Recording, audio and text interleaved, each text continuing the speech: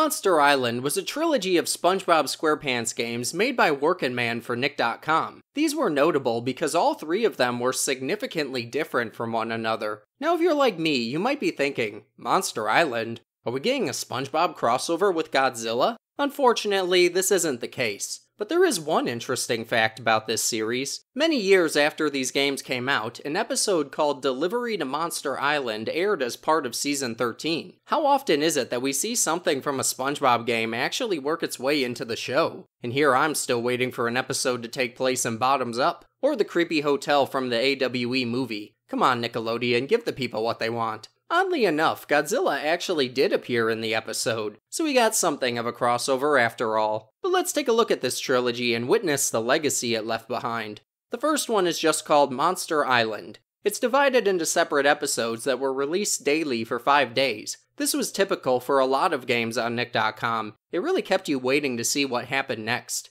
We see icons of each monster that will be prominently featured in each level. Since we aren't in the year 2010 anymore, we can just do all of them in a row. In the first episode, we see SpongeBob and Patrick on a boating trip that goes horribly wrong. A big storm strands them on Monster Island, and it isn't long before Patrick is picked up by a flying monster. Then another one called Monster X appears in front of SpongeBob. Then we have to click go to continue moving. Didn't realize that. In this first round, you're controlling SpongeBob with the mouse and trying to run away from Monster X while evading obstacles. Well, I guess it's better to be chased by Monster X than Mr. X. You can collect crystals for points, and you can even throw them at the monster. Hitting these eyeball-infested rocks can also slow you down and let it catch up to you. But the stage is really short and really easy. I won it even though I thought I lost. I appreciate a game that understands the nature of forgiveness. Then we get a cutscene where we meet, Sandy.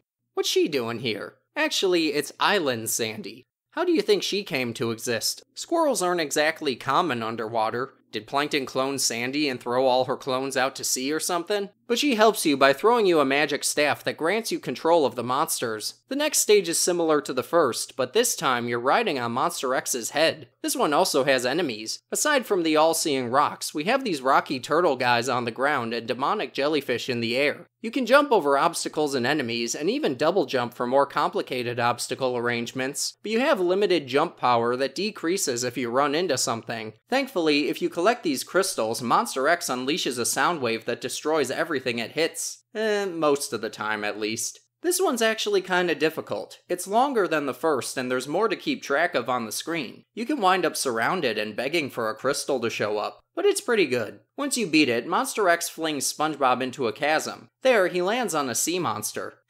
It's a sea monster in an underwater sea. Hey, I think it's time for a new theory. Remember how confused I was by the fact that Employee of the Month featured a restaurant that served fish, even though the characters are, kind of fish themselves? What if there are separate fish that live in the oceans under the ocean, and those ones are considered fair game for consumption? Yeah, I know, I'm looking too deep into it, let's just move on. The next stage is mostly the same deal, except you can't jump. You control the serpent called Monster Y and avoid rocks and enemies in the water. You can still attack, but now you control when you attack rather than just doing it whenever you collect a crystal. They call it exploding power. All this crystal collecting is really making me miss the old TAC games. Anyone remember those?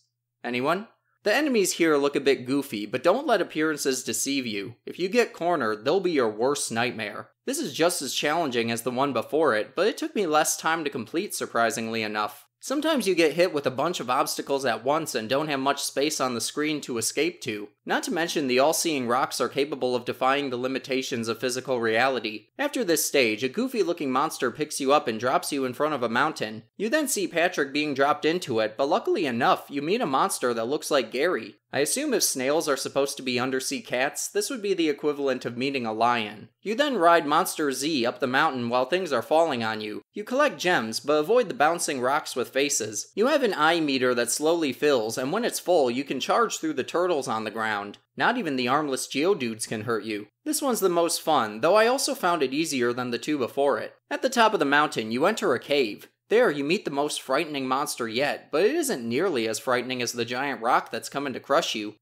Intrusing. Now you ride the hairy crab jellyfish demon through the cave to get away from the giant rock coming at you. As one might expect, this is the hardest stage, but largely because it's hard to get the hang of. You have to punch through stalactites and stalagmites to clear a path, and if you hold the punch button, you can unleash a more powerful one. Though the punch looks rather pathetic for a giant hairy crab jellyfish demon, holding the punch button down doesn't always work for me, and I can't figure out what determines if it does or not. You can use either the spacebar or the mouse, but neither seem to work better than the other. I found it was more effective to just smash the heck out of whichever button I used. This only barely worked because I had to depend on luck to determine which obstacles were generated. If I got more obstacles I could go around, I had a better shot at winning because I didn't have to smash as many. Once you finish the cave segment, you find Patrick about to eat a turtle, which is kinda hilarious. Then you crash into him and the island flicks you away with the giant hand it mysteriously grows. Strange, but appropriately cartoonish. That concludes the first of this trilogy, and it's pretty good. The stages follow the same format, but they're different enough to have their own value. It's all complete with the usual SpongeBob quirkiness. The difficulty is there, but never too excessive. If you like this style of screen scrolling, this could be worth checking out. But both of its sequels were much more involved and absolutely nothing like the first one. So let's continue the story with a return to Monster Island. This time, we can save our progress in one of 3 slots, so we know this is going to be much bigger than the first. Apparently Monster Island has become a tourist attraction, so I guess SpongeBob and Patrick spread the word after their first visit. Mr. Krabs, Patrick, Squidward, and Sandy are taking a cruise ship over there, but SpongeBob missed the boat, so he hitches a ride with a fisherman to reach the island, but now he has to catch up with the others. We're then put into a top-down format and the game begins. This bears a strong resemblance to an older SpongeBob game called Invasion of the Lava King. A game I so desperately want to review, but I can't seem to find a version of it that isn't bugged beyond playability. One of these days, Lava King. Just you wait.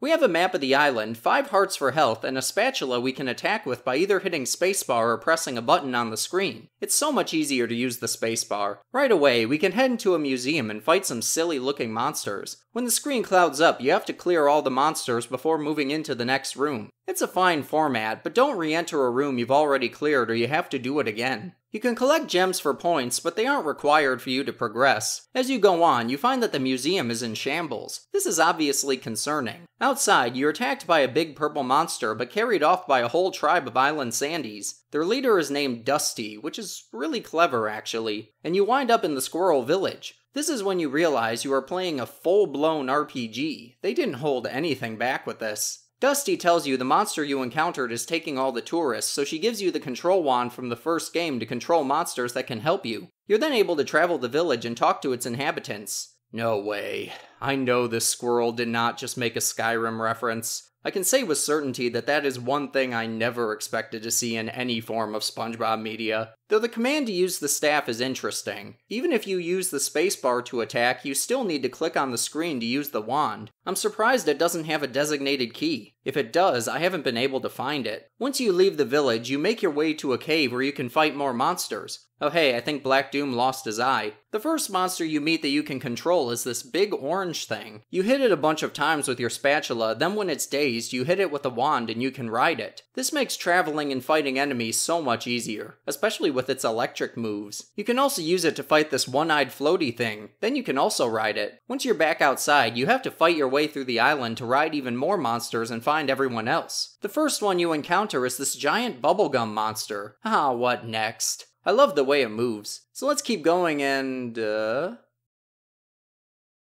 Oh. That isn't good. Yeah, I had a few issues with this part of the game. I found that if I crossed into another screen when I was too close to the surrounding trees, I'd get stuck on them and wouldn't be able to move. I'd have to restart and hope it spawned me somewhere else. Sometimes it didn't. The struggles of a save system, I know. This happened multiple times throughout this section, and it might be a result of the game being old and running weirdly with modern technology, but be careful of this if you try to play it today. The next monster you meet can jump over crevices, but you don't stick with it for very long because you eventually find this cool one that can travel through water and... Oh, that's... interesting. Can't say it isn't awesome though. Check it out, I'm swimming on land. This gets a bit confusing because you actually have to return to the museum you started in. Then you reach the most metal cave in existence. This would make one heck of an album cover. Inside we find...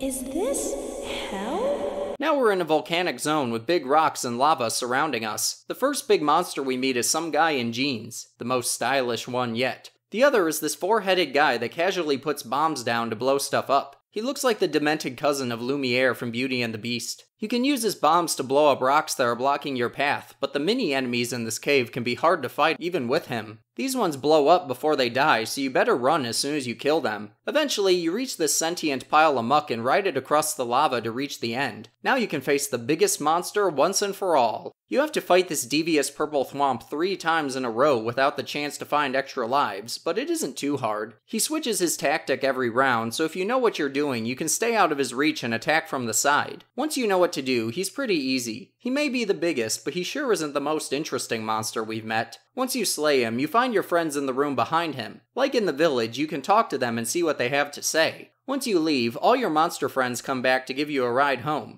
That concludes Return to Monster Island. This was a lot of fun, and I like that they tried something more ambitious with this. It's short, but it does feel like a proper SpongeBob Legend of Zelda experience. The glitches were a pain, but again, it could just be a curse of time. The very same one that prevents me from replaying my beloved childhood classic. How dare technology improve over time? But this was really good. Still can't get over that Skyrim reference though. But there's one other Monster Island game that we need to check out. It's called Monster Island Adventures, and it's completely different from either of these. This time, SpongeBob, Squidward, Patrick, and Sandy are delivering Krabby Patties to someone on Monster Island. They speak through these dialogue boxes during cutscenes. Because they're going through a monster-infested island, they're at risk of having the Krabby Patties eaten by the monsters. That means they need to fight their way to the customer. Then we're thrown into an RPG style similar to a Pokemon battle. Monsters try to eat your patties, so you have to switch between the main 4 characters and use different abilities to fight them off. You have to pay attention to which monster is weak to what type of ability. The icon next to their name will tell you if they're annoyed by sound, smell, or sight. You then use a move in one of those categories to fend them off. After every fight, you head to camp, where you use points you won from battle to buy upgrades for each character. They all have 2 unlockable outfits and several different abilities. SpongeBob can become Doodlebob or SpongeGar, Patrick can become a band geek or a hippie version of himself, Sandy can go into either hibernation or cowgirl mode, and Squidward can become either an artiste or handsome Squidward. The team that carried me for most of the game was SpongeGar, band geek Patrick, hibernation Sandy, and handsome Squidward. This gave me a good balance for each weakness. The fights are easy in the beginning, so you can quickly stock up on points, so don't worry too much about making the wrong purchases. You move through 6 different zones on a map and fight through whichever monsters come your way. It's a nice callback to see they're the same ones from the last 2 games. But they aren't only capable of causing damage to your patty supply, they can also charge attacks and use abilities such as one that nullifies a certain type against them.